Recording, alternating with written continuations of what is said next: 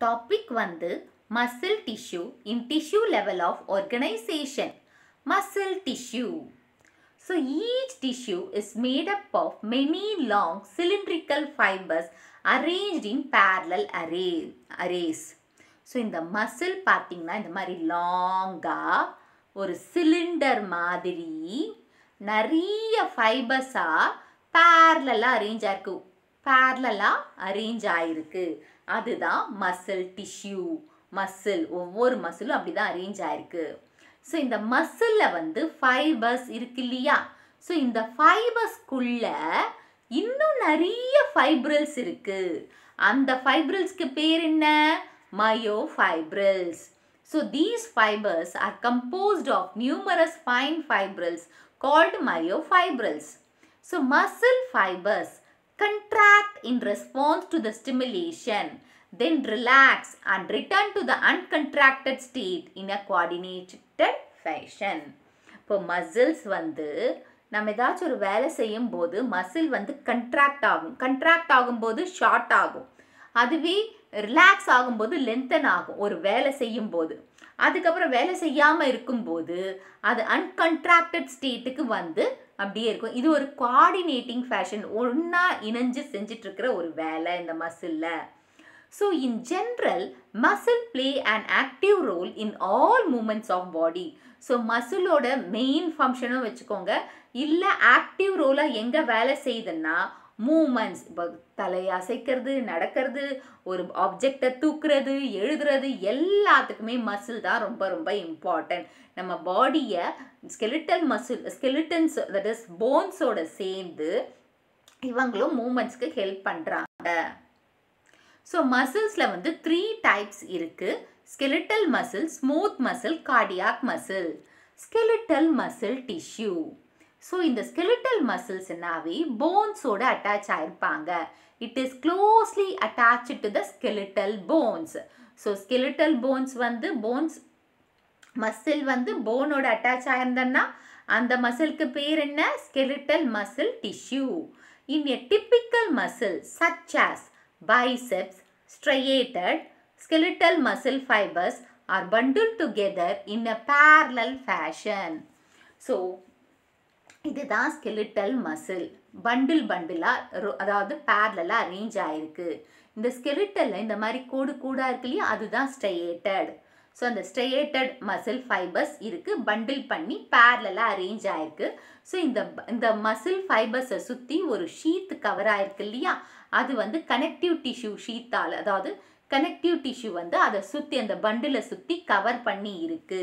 Muscle fibres எல்லாத்தையும் ஒரு சுற்றி மேலே கவர் பண்ணி இருக்கு அந்த ஷீட் மாதிரி. ஸோ நெக்ஸ்ட் ஒன் வந்து smooth muscle. So smooth muscle பார்த்தீங்கன்னா ஃபியூசி ஃபார்மில் இருக்கு. ஏன்னா எட்ஜஸில் வந்து டேப்பர் ஆன மாதிரி இருக்கும். இந்த இடத்துலலாம் பார்த்தீங்கன்னா டேப்பர் ஆன மாதிரி இருக்கும், ஆனால் ஒரே பண்டிலாக இருக்குது. ஸோ இந்த ஸ்கெலிட்டல் மசில்ஸில் வந்து ஸ்ட்ரையேஷன்ஸ் இருக்குது, ஆனால் இதில் ஸ்ட்ரையேஷன்ஸ் இல்லை, கோடு இல்லை. இங்கே கோடு இருக்கிறத பார்க்குறீங்கல்ல, ஆனால் இந்த இடத்துல கோடு இல்லை, நியூக்ளியஸ் தான் இருக்குது. ஓகேவா? So the smooth muscle fibers taper at both ends and do not show striation. Cell junctions hold them together. The cell junction இருக்கு இல்லையா, அதுதான் அவங்கள ஒன்றா சேர்த்து வச்சிருக்கு. And they are bundled together in a connective tissue sheath. இங்கேயும் இந்த bundles, அதாவது இது எல்லாத்தையும் ஒன்றா சேர்த்து வைக்கிறதுக்கு வந்து அந்த connective tissue தான் காரணம். So the walls of the internal organs, இது எங்கே ப்ரெசென்ட் ஆயிருக்குன்னா இன்டர்னல் ஆர்கன்ஸோட வால்ஸில் தான் இந்த ஸ்மூத் மசில் இருக்குது. பிளட் வெசல், ஸ்டொமக், இன்டெஸ்டைன், அங்கெல்லாம் என்ன இருக்குது? இந்த மசில் டிஷ்யூ இருக்குது, ஸ்மூத் மசில் இருக்குது. நம்ம ஸ்டொமக் தான் பெஸ்ட் எக்ஸாம்பிள் உங்களுக்கு தெரிஞ்சு smooth muscle. And smooth muscles R involuntary as Dhar function cannot be directly controlled. So involuntary ஆக்ஷனில் தான் இருக்குது, ஏன்னா அவங்கள வந்து டைரெக்டாக கண்ட்ரோல் பண்ண முடியாது. இப்போது ஸ்டொமக்கில் இருக்கிறது ஸ்மூத் மசில், அங்கே டைஜஷன், நீங்கள் சாப்பிட்டா தான் டைஜஷன் ஆகும். அந்த டைஜஷன் முடித்த பிறகு அது எதாவது செய்ய முடியுமா? முடியாது, திரும்பவும் டைஜஷனுக்கு ரெடியாக இருக்கும். ஸோ இன்வாலண்ட்ரியாக தனக்கு தானே, இப்போ ஒரு கண்ணு வந்து ஏதாச்சும் ஒரு ஆப்ஜெக்ட் கண்ணுக்கிட்ட வருதுன்னா அந்த ஐலிட் வந்து க்ளோஸ் ஆகுது, அது வாலண்ட்ரியாக நடக்குது. ஆனால் இன்வாலண்ட்ரியலாக ஸ்மூத் மசிலால் வேலை செய்ய முடியாது. Unlike smooth muscles, skeletal muscles can be controlled by merely thinking. So skeletal muscles நம்ம திங்க் பண்ணி கண்ட்ரோல் பண்ண முடியும். இப்போ ஒரு இடத்துக்கு ஒரு வெசிலை நீங்கள் எடுக்கணும்னு நினச்சிங்கன்னா எடுக்க முடியும், எடுக்கக்கூடாதுன்னு நினச்சிங்கன்னா அப்படியே விட்டுட்டு வந்துடுவீங்க. ஸோ அந்த மாதிரி பண்ணுறது தான் திங்க் பண்ணி வேலை செய்ய முடியும் ஸ்கெலிட்டல் மசிலால். ஆனால் ஸ்மூத் மசிலால் அப்படி செய்ய முடியாது. Cardiac muscle.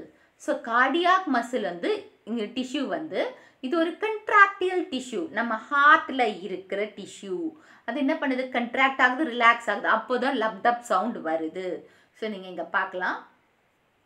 ஸோ இதுதான் கார்டியாக் டிஷ்யூ. இந்த ஜங்ஷன்ஸ் வந்து பார்த்தீங்கன்னா adjacent cells or intercalated disc மாதிரி இருக்கும். இந்த ஜங்ஷன்ஸ் வந்து டிஸ்க் மாதிரி ஃபார்ம் ஆயிருக்கு இங்கே. So the cell junction fuses the plasma membrane of cardiac muscle cell and make them stick together. இந்த cell junction எப்படி ஃபார்ம் ஆகுதுன்னா பிளாஸ்மா மெம்பரேனோட வாலோட கார்டியாக் மசிலை ஒன்றா சேர்த்து ஒட்டின மாதிரி இருக்கா.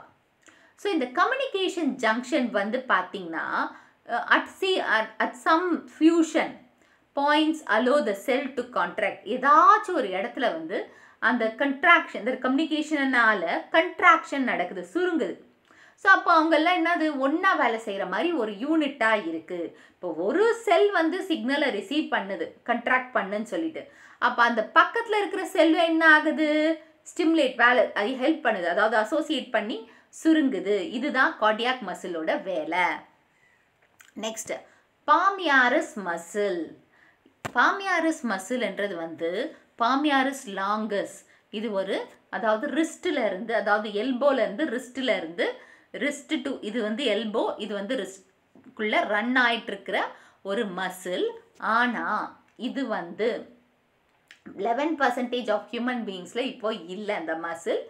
அண்ட் இது எதுக்கு யூஸ் பண்ணுறாங்கன்னா ஹேங்கிங் அண்ட் கிளைம்பிங் இன் ப்ரைமேட்ஸில், அதாவது குரங்கு மாதிரி இருக்கிறவங்களுக்கு, அவங்களுக்கு முன்னாடி ஹேங் பண்ணுறதுக்கும் கிளைம்பிங்க்கும் யூஸ் பண்ணிட்டு இருக்காங்க. பட் இப்போ 11% ஆஃப் ஹியூமன்ஸ், இப்போ இருக்கிற ஹியூமன்ஸ் கிட்ட இந்த மசில் இல்லை. ஓகேவா, இது 1 மார்க்கில் கேட்கலாம். ஸோ இந்த வீடியோ உங்களுக்கு புரிஞ்சிருக்கும்னு நினைக்கிறேன். இந்த வீடியோவோட இங்கிலீஷ் லிங்க்கை டிஸ்கிரிப்ஷன் பாக்ஸில் கொடுத்துருக்கேன், உங்களுக்கு வேணும்னா போய் பாருங்கள். இந்த வீடியோவை பிடிச்சிருந்தா ஒரு like, share and subscribe to science easy tech channel.